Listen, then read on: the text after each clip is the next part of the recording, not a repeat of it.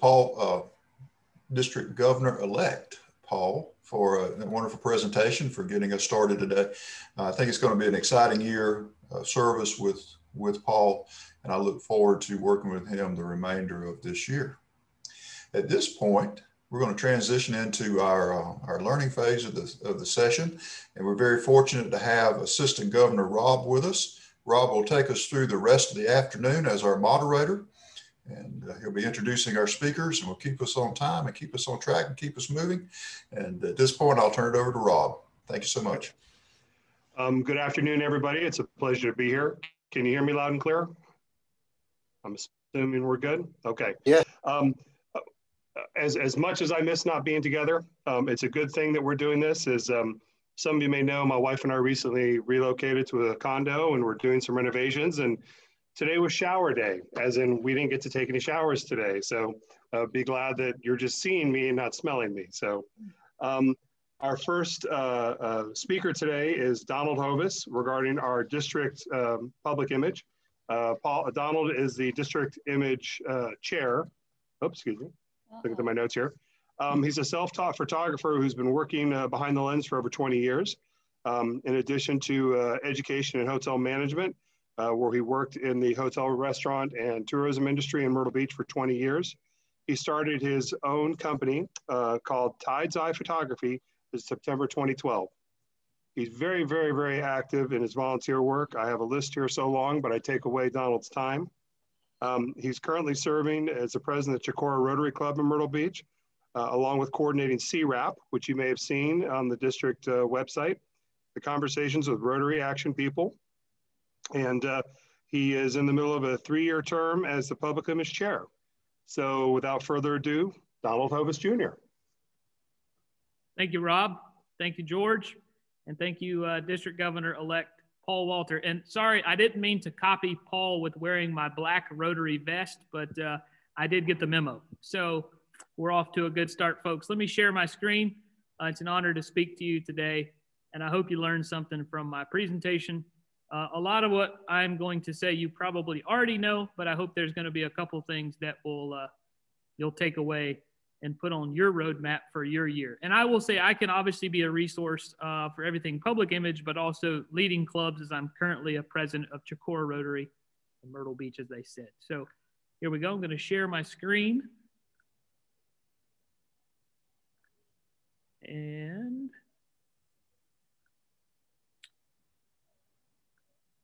perfect. All right. Can we all see? Give me a thumbs up. Cool.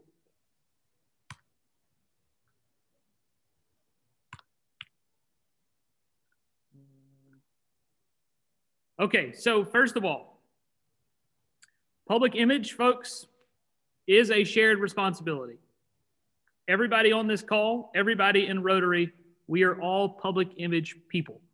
And we are all the public image of Rotary.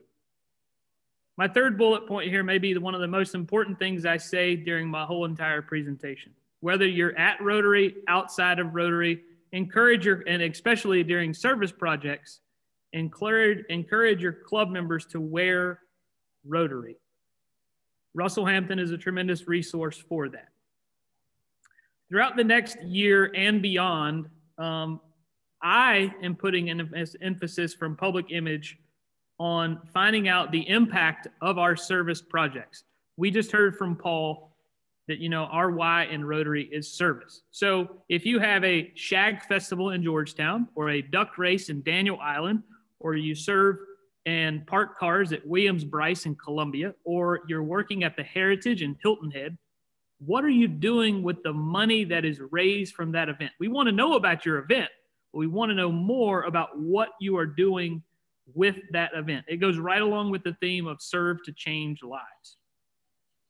And when you're sharing information on social media to local media outlets, think of people outside of Rotary that could benefit from the information.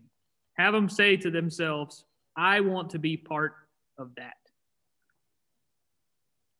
So here should be our target audience for everything public image, whether it's social media, radio ads, billboards, PR statements, what have you.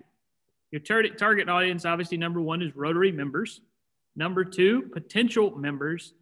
And then number 3, the general public. Now, the next series of slides here speak music to my ears as a photographer. We're going to be talking about photography and public image. So if you look at the screen here, it's kind of a little roadmap, right? You see from photos on the right all the way over to public image on the left. The one I want to bring your attention to is the one I'm kind of going around with my mouse. I don't know if you can see that, but it says "Together We End Polio," where it's someone getting the polio vaccine with some words going across the picture. Paul had one in his presentation as well. Your pictures, folks, that you take out there at your clubs and your events, you can put this type of emblem on them by going to poaphotos.com. I'll say that again, poaphotos.com. You may be saying, what does POA stand for? People of Action, photos.com, poaphotos.com. That ought to be a resource for you. Very easy to do, too. Okay, so when taking photos, when sharing photos, you know, these are what you should think of when you know, benefits strong PR. Does it inspire somebody? Does it motivate someone? Is it engaging? Does it attract possibly a new member? We have heard from several clubs in our district that they have received members based on their social media. So social media, folks, and public image is very, very important. And does it distinguish? Once again, here is that photo. So the People of Action story. Obviously, if we're out there doing service projects, we are people of action, doing people of action, and serving our communities. Focus on the community challenges. Show the action. Show what is happening. If you're cleaning up the side of the road, have a photo that's showing up, you know, people cleaning up the side of the road. Serving at a homeless shelter, you know, what have you? Giving a dictionary to a child when we're able to enter the schools to do that. Giving shoes to a child at Happy Feet when we're actually able to do those projects where people are right there with us. Include the beneficiaries. So who benefits from your event? And obviously, number 1 probably should be show the positive impact of it. Okay, so the visual story out there, and this refers to anything posted, said, you always want to include a picture. Pictures are going to be processed 60,000 times faster than text. It makes it easier to process difficult concepts. If it's got a lot of wording, people may not look at it, they may not read it. It's going to increase your retention. And most of all, it should create some type of emotional connection with you or with someone you know. So think of positive images, real life, everyday moments, several people co-working, neutral colors, diversity of your club and community, and avoid photos of large groups as they're very distracting and people don't really know what may be going on. As I said earlier, POA Photos is a resource. Here's a few more resources for you in regards to people of action. There's a style guide, there's examples, there's flyers. All of these can be found in the Brand Center, and you can also find some in the Learning Center as well.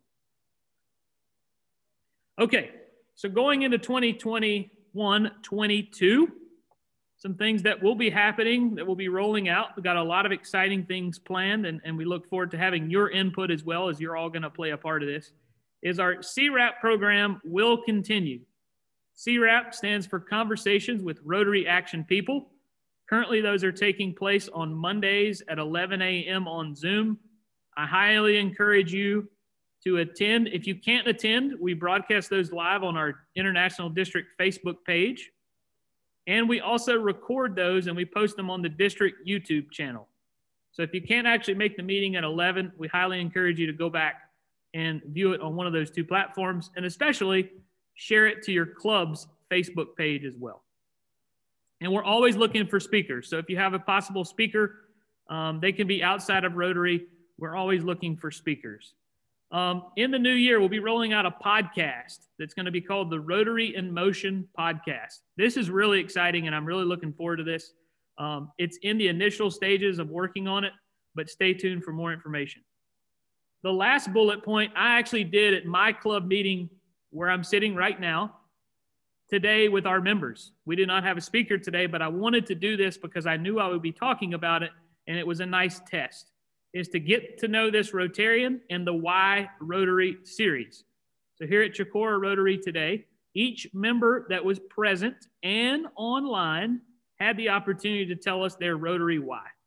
It was truly inspiring to hear from people, some people that have been in Rotary for over 40 years, hear their story, and also hear people that have just been in Rotary less than a year and how their stories almost are the same.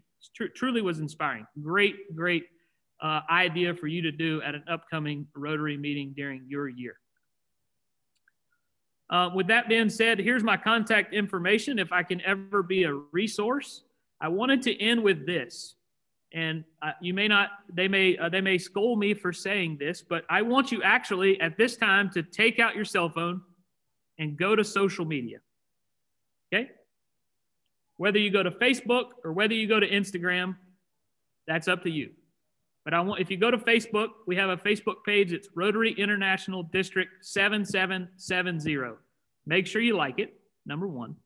Instagram, we're on there as Rotary District 7770. When we post on our Facebook page from the district, it automatically goes over to our Instagram. Really neat. So we want to build up those followings. And then if you ever have anything you would like a positive photo posted or shared, please send it over. My email address is there. My phone number is there. If I can ever be a resource for you in anything public image, feel free to reach out. Rob, back to you, sir.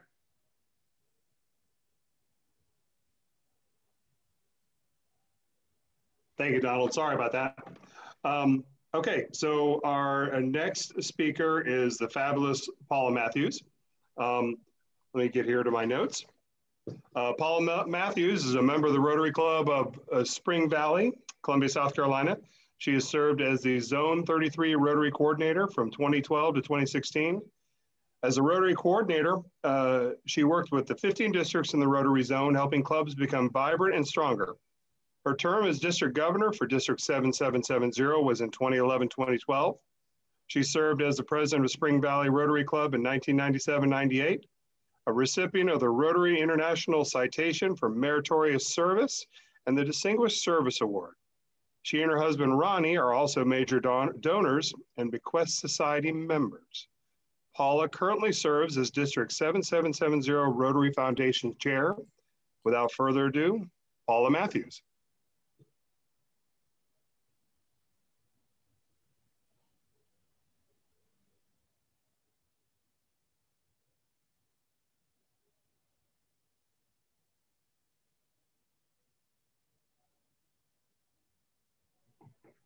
Paula, you're on mute.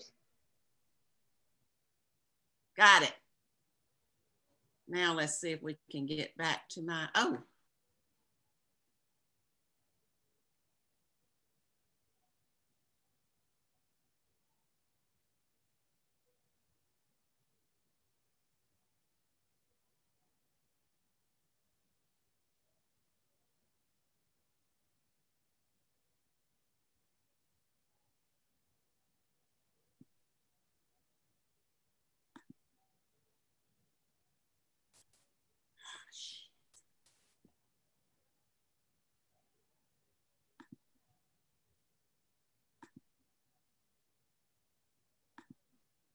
You're unmuted now, Paula. Yep. Of all the days, you know what? No matter how I practice, it always does this. Thank you so much. And thanks for the privilege of being here and for the privilege to serve to change lives, our theme for this year.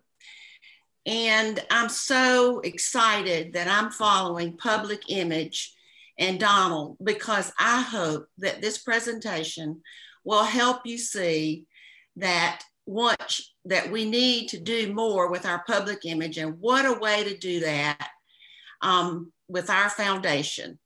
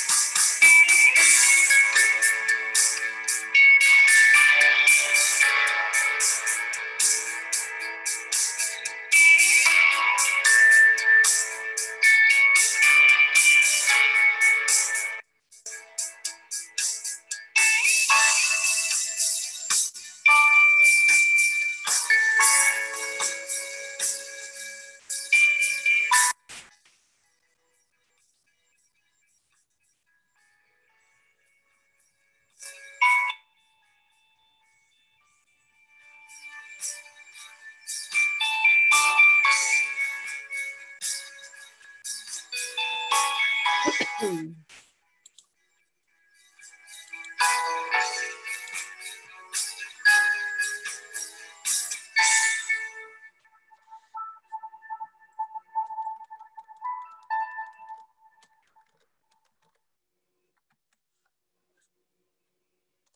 hope the power of music and visuals helped you see more clearly the areas of focus of our foundation that District Governor-elect Paul went over, and the power of pictures and visuals that Donald went over. They also went over the why. I'd like to share with you, as an incoming president of your Rotary Club, will you share the passion of our foundation? And here are some ways in which you can do that. The first one is to lead by example. And two of our speakers have previously told you the importance of telling why. Why is it we give to the foundation? Leading by example means, to me, that I am at a minimum a Paul Harris sustaining member. I give $100 a year to the foundation. But for me, I see it even more than that. That's why I'm a member of the Paul Harris Society. And I decided that for $1,000 a year, I could one day of every year give $3. I love Starbucks coffee. My $3, I can give up a cup of coffee, $3 a day, to join the Paul Harris Society. And I challenge you as an incoming president to put that into your thoughts and to tell the why you give. I would ask club members to share their why.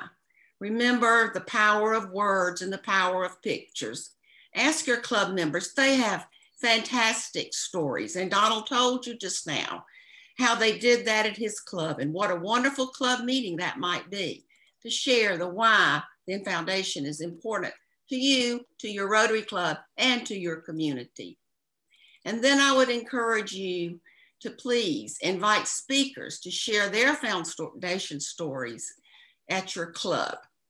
There's a speakers bureau listed. If you'll go to the Rotary, our district website, and under the foundation tab, there is a cheat sheet. You remember those cheat sheets? Okay, we got one for the foundation. Now, it's lots of information, but down at the bottom will be the Speakers Bureau. Here's another reason I'm all about the foundation, because they receive the Charity Navigator's 4-star rating, the highest that they give. And as you can see, 92% of our funds go for our program awards. So that's a great benefit of where your money goes and how well it is spent, and just a wonderful thing. Now, I want to make sure that everybody knows where we're spending this money. Every 3 years, the district receives funds from what we raised 3 years before. The part that comes back to us is referred to as district designated funds. DDF, we use that acronym. Now, here's the way we have spent that this year. And it'll be similar for next year, but it depends on some things that you're going to do, like the district grants you'll do. So here's the way it went this year. 100,000 went to Polio Plus. Now that 100,000 is above what you as an individual gave to polio and what your club raised. 100,000 additional. $25,000 went to the Rotary Peace Centers. There are 5 of those within the world. The closest one to us is at UNC Duke, and that is a scholarship to get a master's degree in peace and conflict resolution. Another 50,000 went to fund 2 global scholars.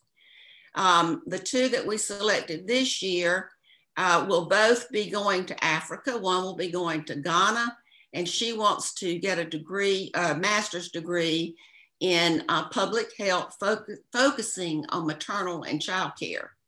The other one will be going to South Africa, and he is hoping to get his master's in public, well, they both have public health undergraduates, but his master's in disease prevention. Both of these were students at USC and will go on to get their master's degrees, funded by the dollars you sent or gave. The biggest portion of this money that comes back to us goes to the district grants.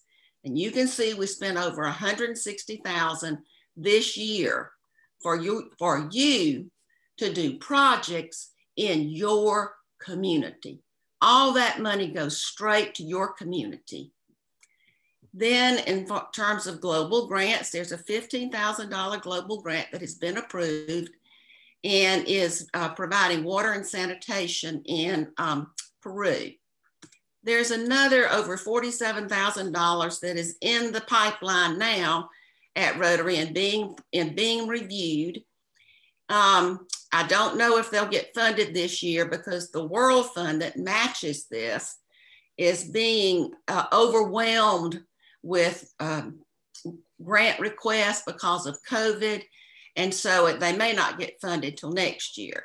But the total we have for this year that we have directly spent, and this is part of what came back, is the $398,000. So you see the biggest portion there was district grants. Well, I want to let you know about, no, I forgot. Here's something that your clubs didn't give to, but the money is raised there through other avenues. It's the Disaster Relief Fund. We did some publicity on this, but you may not have heard about it, so I want to tell you again. Last year, we filed for a $25,000 grant for disaster relief, and we felt it needed to go for hunger. We have so many people in our state and in our district who have food insecurity, and specifically because of COVID-19. Well, here's where that $25,000 went. 10 to the Low Country Food Bank, which serves 10 counties in South Carolina, 10 coastal counties. 10,500 to Harvest Hope Food Bank, serving the Midlands and the PD, which is in our district, but they also serve the upstate some too. Another 1,500 went to Deep Well, which is in Hilton Head. Then 1,500 to Bluffton to the Self-Help. Another 1,500 to Help of Beaufort. So that is money that we didn't raise, but came back to us to bring food to the people of our state. And thank you all for those kinds of things. So let's talk about district grants. So what are some of your clubs doing for district grants? And I'm going to tell you. Here is the Florence Breakfast Club. The Florence Breakfast Club, part of their grant was to support the Palmetto Amputee Network. It's a support group for amputees. And one of the things they do is they have a meal. And so the club helped provide, their grant helped provide the meal for that function. Another one is the Sumter Sunrise Club. They provided books and coats. Many of our elementary schools in particular, the teachers like to have a library in their classroom. And so this club purchased books for those individual teacher libraries in the classrooms, as well as coats for children who might have one. Now we get to here we go.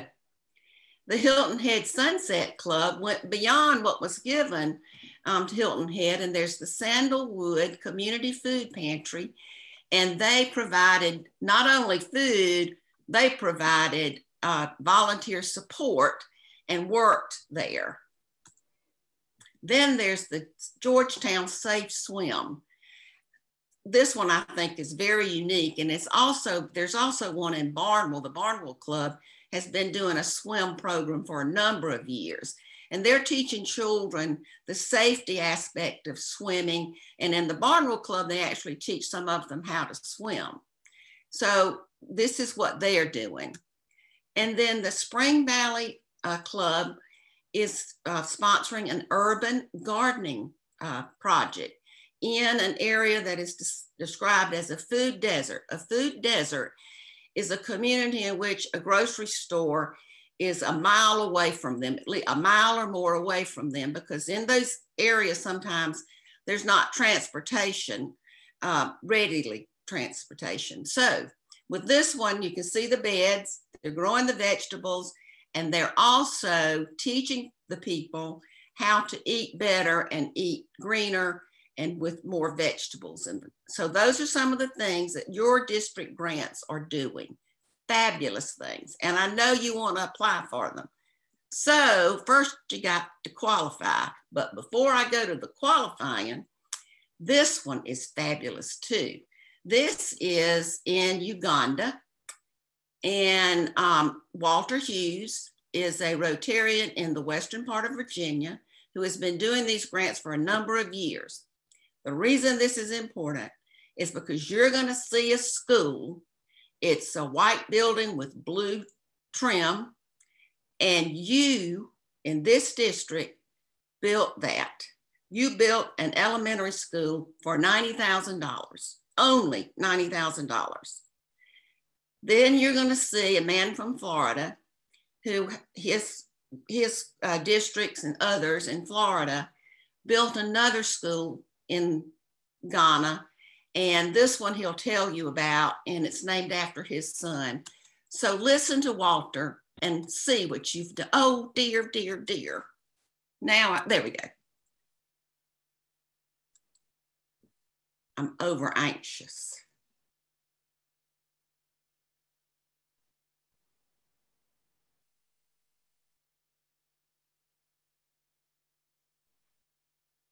Hi, I'm Walter Hughes from the Rocky Mount Rotary Club of Virginia, and we're here in Ghana again because we're working on about $1.6 million worth of projects. We dedicated 2 schools last year at a state experimental preschool and a Bonsri elementary school.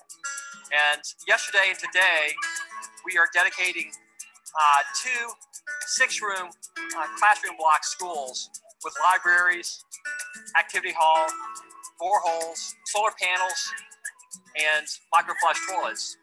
So we are excited about being able to have the 2 schools that dedicated this week, and also being able to break ground on the Adiasi Junction Junior High School.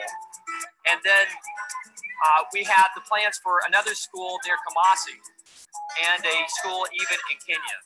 So we're working with a simple school program to be able to understand that education is a big investment in the future. And then water and sanitation is what we've been focused on for so many years. And putting water in a community is vital. And then having the education makes it really special, because then those children can learn about the future with their education and become leaders in the communities, leaders in Ghana. And that's what we're expecting here at Sornazi Kwadenden, is that this school will produce many leaders in the future.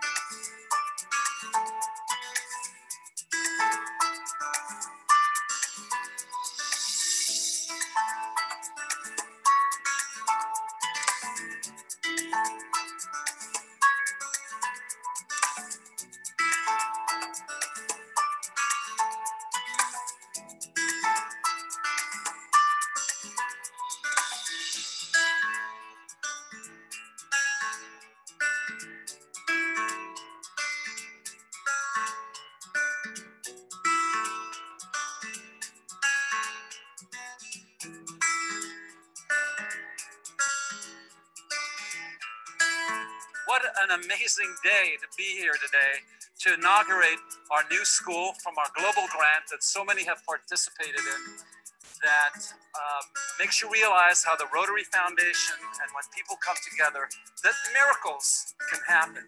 And ladies and gentlemen, this is exactly what is going on here today. On my left is the old school when we first came here and saw the children and an opportunity to make a difference in their lives.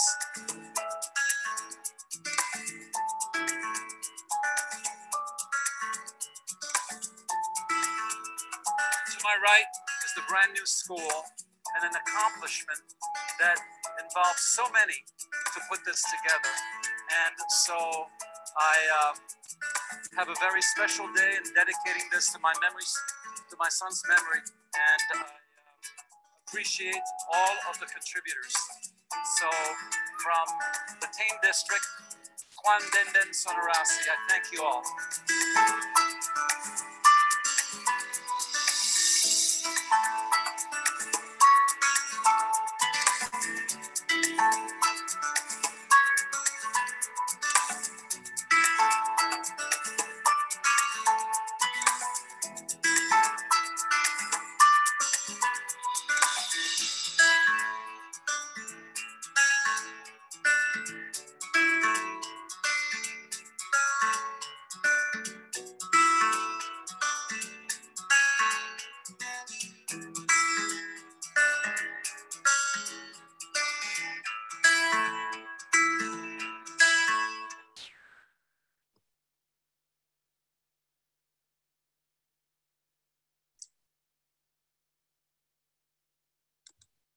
We truly serve to change lives, as you saw in that video.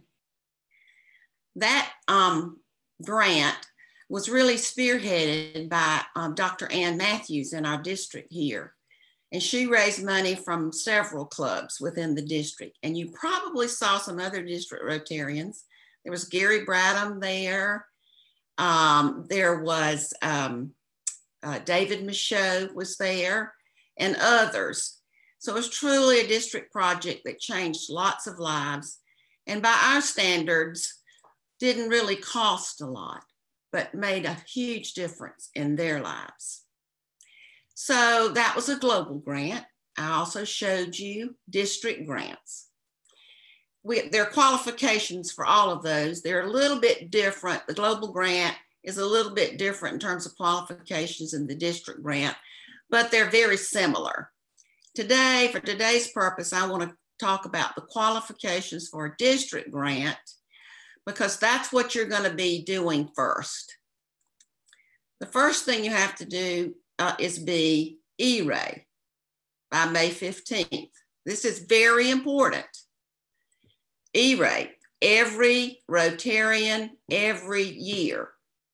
That means that everybody in your club gave to the Rotary Foundation, and your club averaged at a minimum $200. And you have to do that by May 15th.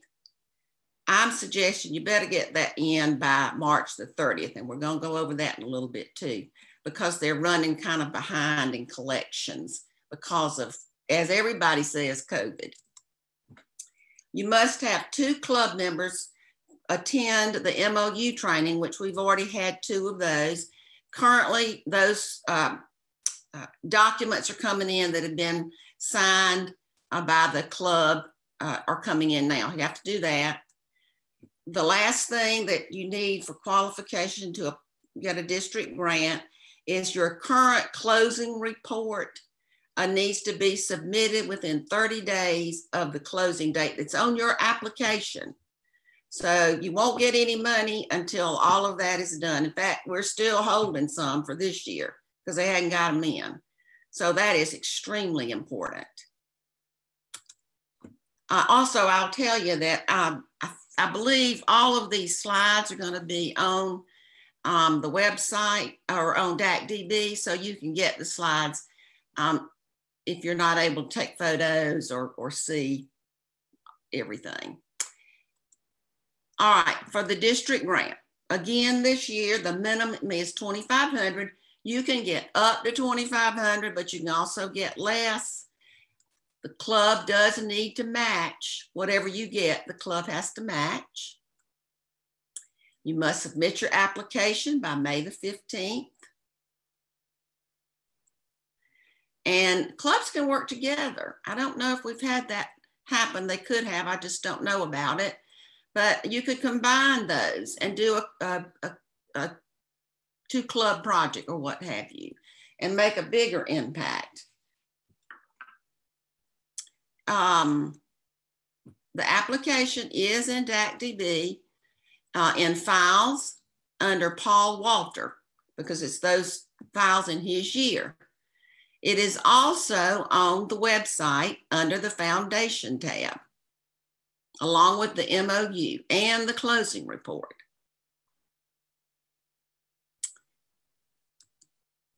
I want to go back to the district grant, just one thing to take back to your clubs, and we'll be saying this over and over. Your club presidents have heard it, telling your president-elects, but you never can say things too many times because different ears hear different things.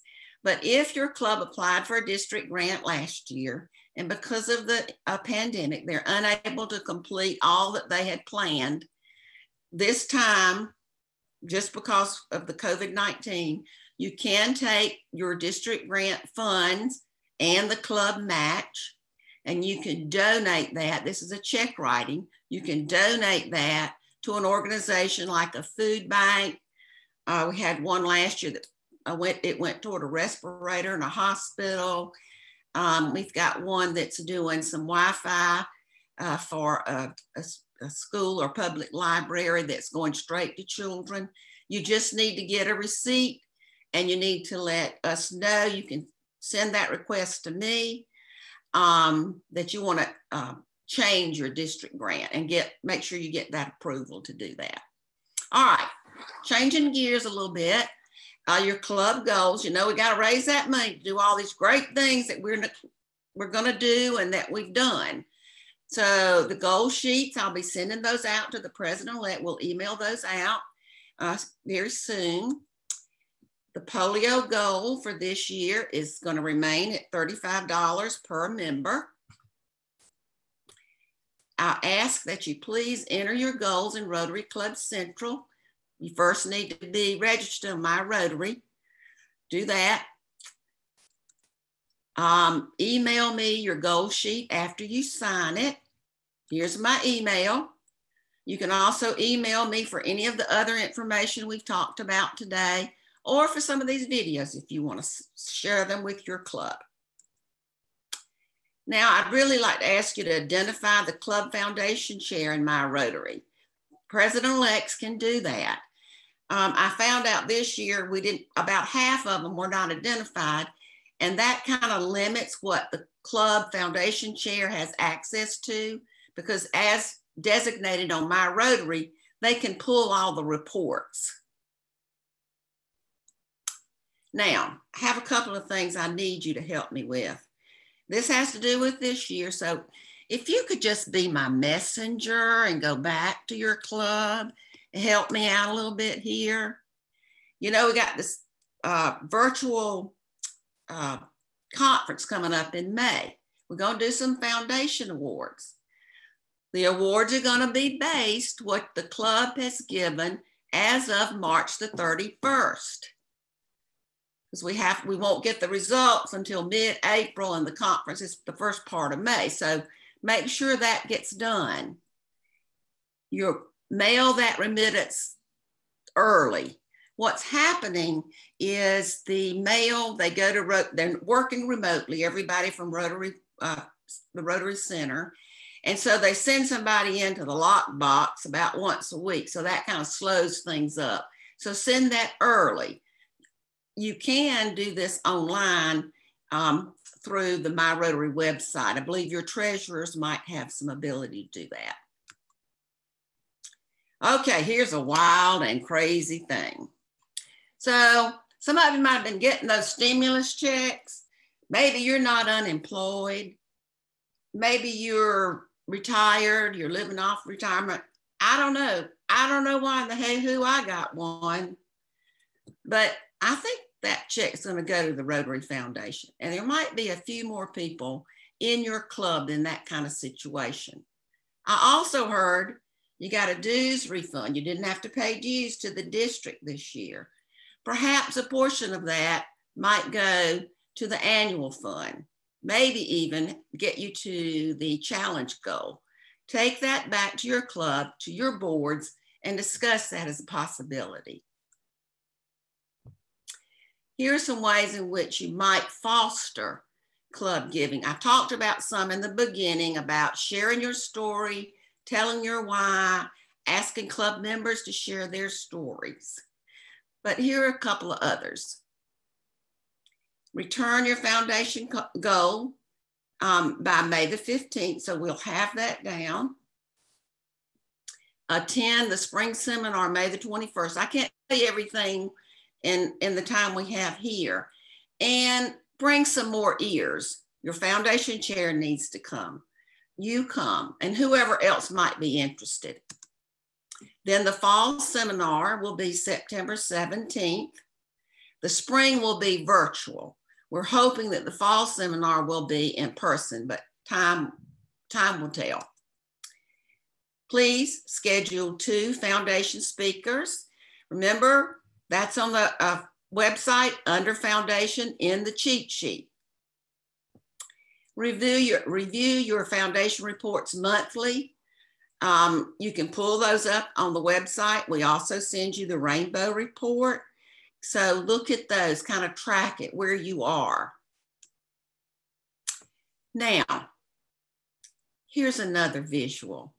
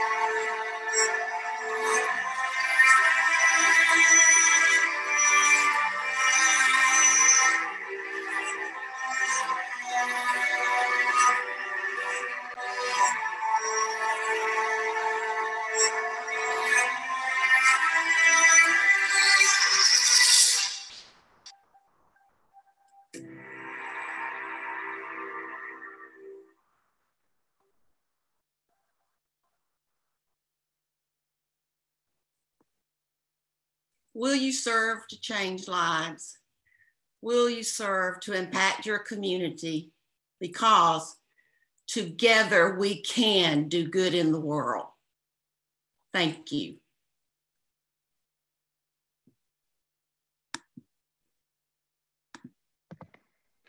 All right, thank you, Paula Matthews. Thank you very much. Keep in mind, everybody, if you have questions during the course of the presentation, you can use the chat function and post your question and hopefully get you answers along the way. All right, thank you again, Paula.